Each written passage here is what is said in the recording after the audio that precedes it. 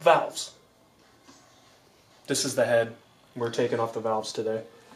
Well, we're leaving the valves in, but we're taking out the springs and retainers, along with the valve clips to keep the springs in. So we have this little tool. It just came in the other day, and it's fairly simple. It just screws into your stock bolt patterns for your girdles right here, and so you just have these little screws or bolts. They bolt in right here, and just finger tight's fine.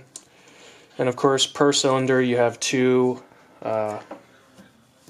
valves, so exhaust and intake valves, 2 for each. And then you have these 2 spots right here, so for one valve, and then this one for the other valve. And to use it, it's fairly simple.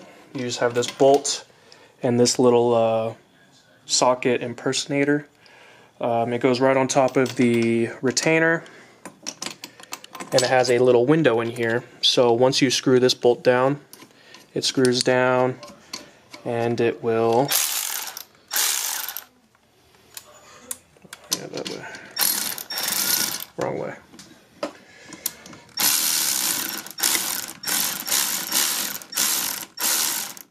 So once you have it compressed, you can see little clips right there. So that's where you take your magnet, and you can pop them out just like that. You grab 2 of them, so that's 2 per valve. And then of course these things are small and easy to lose, so they will go in a baggie. And then you decompress it.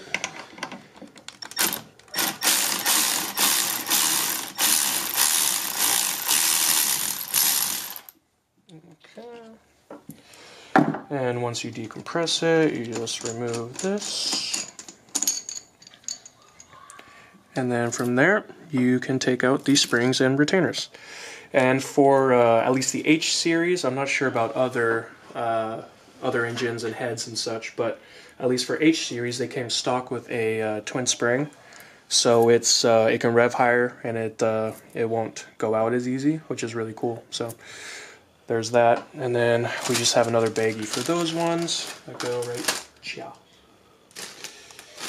And then you just do that for all the other ones, and from there you can take the valves out. We're not going to take them out right now just because we need to keep them in order, and we don't have the new parts, and we don't have everything set up, so we're just going to do that on another day. But as of right now, we're just taking this out, and then I guess we can do an update on the Del Sol, right? Yeah. Cool. So we've been working on the Del Sol, kind of.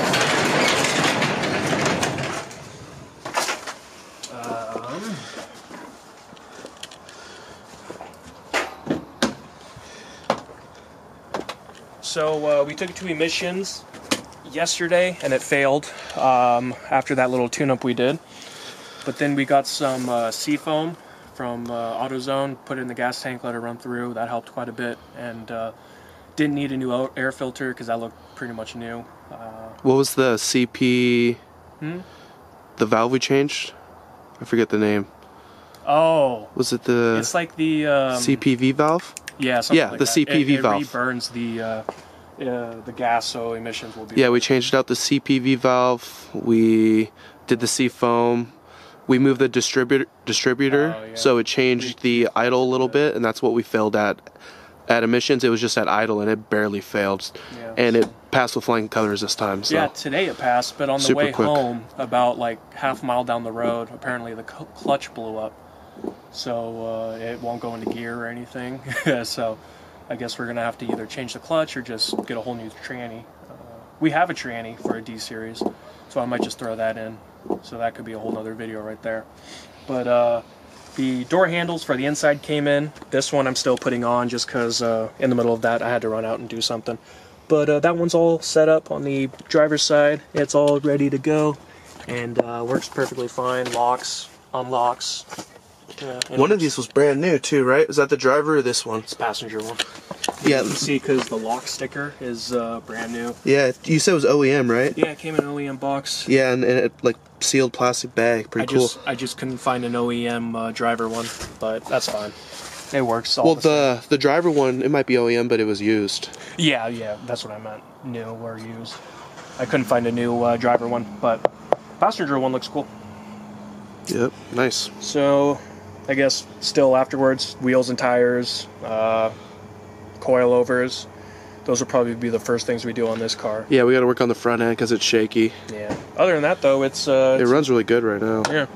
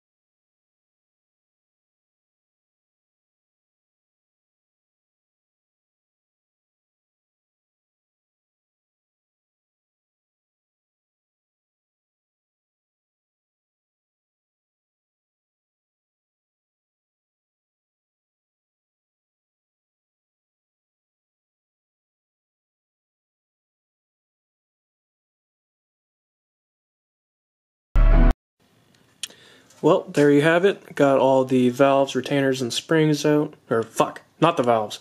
Springs, retainers, and the little clips out, the things that hold them in place. But that's what it should look like afterwards. You see the springs that used to go in there, they're missing. Same with the retainers. And for anyone that wanted to know kind of what VTEC is, let's see if I can find one that was already, there it is.